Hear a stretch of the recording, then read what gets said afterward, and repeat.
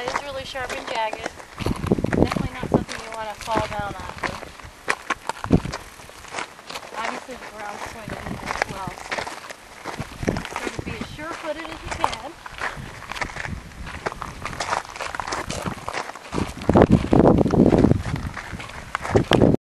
You know, it cools more slowly and it kind of has time to sort of get all crumpled up. Okay. So the texture is very different. And that's the biggest factor, again, is just the silica content.